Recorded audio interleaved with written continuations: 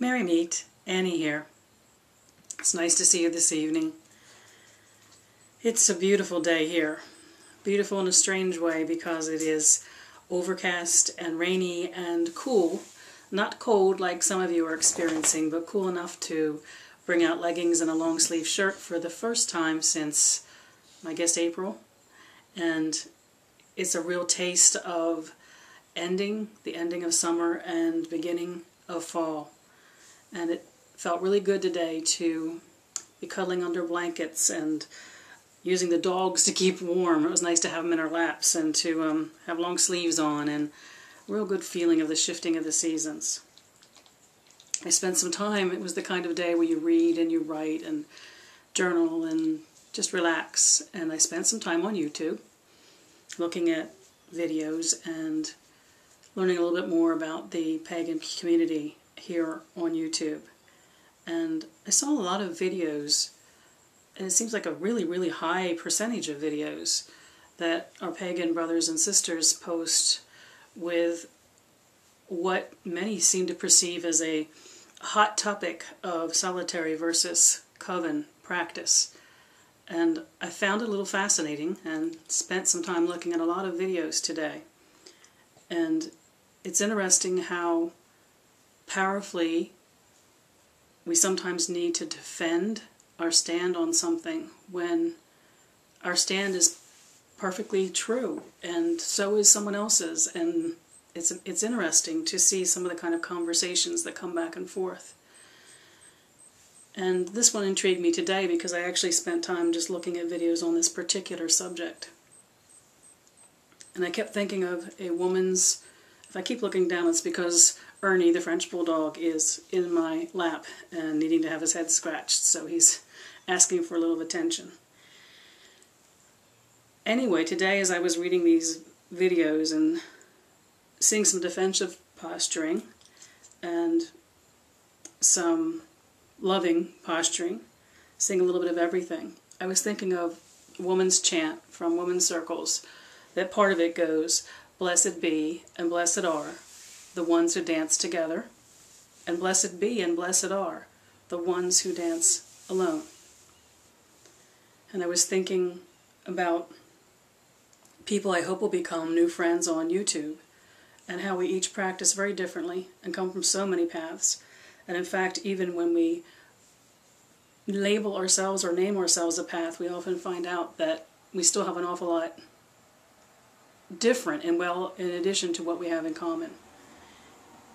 And this solitary coven discussion, it was an interesting one to spend the day with. Now, I prefer to be covened, have been involved in circles all of my adult life, and need that. I'm a traditional Wiccan, which means that the religion to me is a religion of community, of coming together to create magic and raise power together, of the family and the kinship that's part of the circle and the work that's done in circle. And there are very specific tenets to the religion of Wicca as I practice it.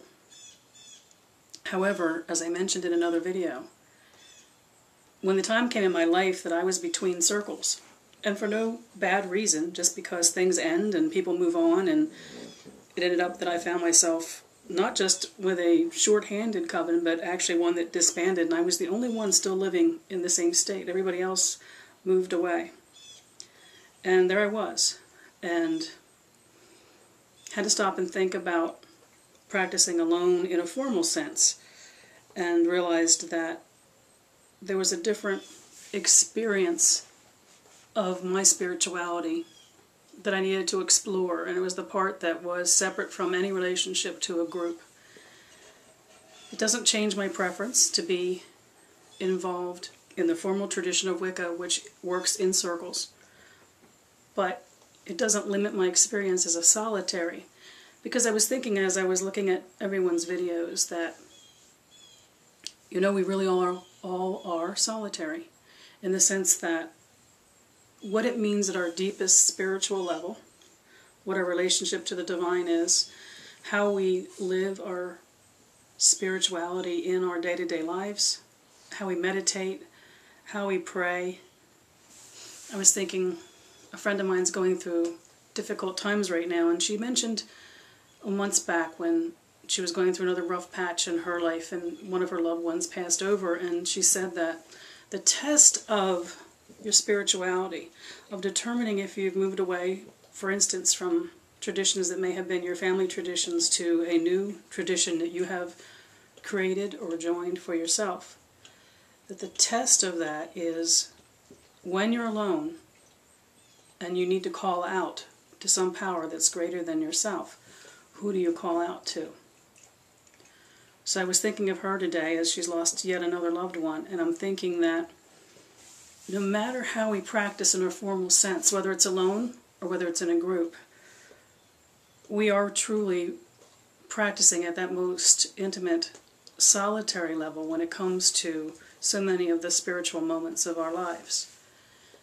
And on YouTube, where I see that the majority of people that I will meet are practicing as solitaries, when I look at their videos and see how they've created that practice with artistry and poetry and creativity and invention of these wondrous ways to celebrate who they are spiritually, I'm finding that even though I'm someone who leads circles and is an elder in a circle and celebrate the formal tradition of Wicca in a communal sense, that I'm finding a lot of similarity at that basic, deep spiritual level with those who are practicing alone. And also find some of their videos very inspiring because their insight, because they've always done it alone, and I have actually very rarely had to be totally on my own in my life. I met my first circle when I was in my early 20s. So it's a different experience of modern paganism than I experienced. Mine was communal right from the start. It was about tribe. So I'm really finding it fascinating to see these videos and see how people of all ages and experiences are creating this varied expression of neo-paganism. Very inspirational. But amongst that, the joy of seeing and being inspired by people who are creating these very interesting solo paths is that undercurrent on YouTube of defending a solitary way or a covened way as if one or the other is either defensible or preferable. Because it seems to me that we are, every single one of us, solitary. Our relationships to the divine are internal and intimate and solitary. And the way we choose to practice that, whether it's alone because we have not met others that we can celebrate with, or because we truly prefer to be celebrating alone, or whether we choose to celebrate in community. I just wish it weren't the distancing thing that it seems sometimes it's coming across as in videos that, or maybe I was just seeing that kind of cross-section of videos today.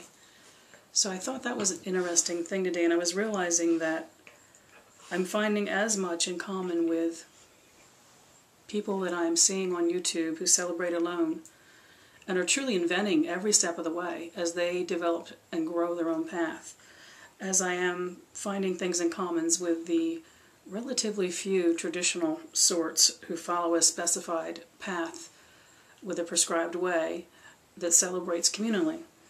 And I don't find any more or any less in common with what I might think would be my brothers and sisters in that sense than I do those who are celebrating alone. So I realized that at first I thought I had a non-opinion about this discussion that circles on out there about one versus the other. Even I, in the subject to this video, will put down solitary versus coveting, only because it's common in the description of these videos, and if others are searching for the topic, maybe they'll stumble upon it. But even that sets up one as opposed to the other, and they're complementary to each other, I truly do believe. Only with the moments of one or the other believing they can judge the way of the other when they suddenly don't become complementary. So I realize I do have an opinion, not about the one or the other, but a strong opinion that it's all the same, and that it's what we make of it And if we challenge each other in a posing or defensive or insecure manner over one way or the other, kind of in an overly defensive way, that perhaps then we need to question why we're uncomfortable with something that we feel we need to defend it so sharply at times. And I realize that actually that defending is a way of, especially for those who are young or new on the path, to be learning more about what they believe. The pendulum has to swing pretty wide sometimes to come back to whatever your personal centering place will be. So I found out that I actually have an opinion, and my opinion is, first, a little bit of confusion about the hot topic, which didn't seem quite so hot to me. And as I read people's comments and saw videos, I could have a perception then of why to some it is. And a wish that that one versus the other, when it comes to solitary versus coven or group practice, wouldn't feel as divisive as it seems to sometimes. And maybe there will be shifts in the YouTube community the more we all get to know each other, where it won't feel so divisive and we can all think about what we have in common. So those are my thoughts today. And I journaled a little bit about them too, because I thought it gave me some insights into my own thinking about, even though I am with a circle now, I have a very active role in that circle, that I'm still as solitary as anyone who has never practiced in a circle. And that was an interesting bit for me to journal for myself today. So thank you, YouTube, for giving me some bread for thought today. I hope this day is finding you all well, and that you're enjoying the end of the weekend. Blessed be and blessed are the ones who dance together. Blessed be and blessed are the ones who dance alone.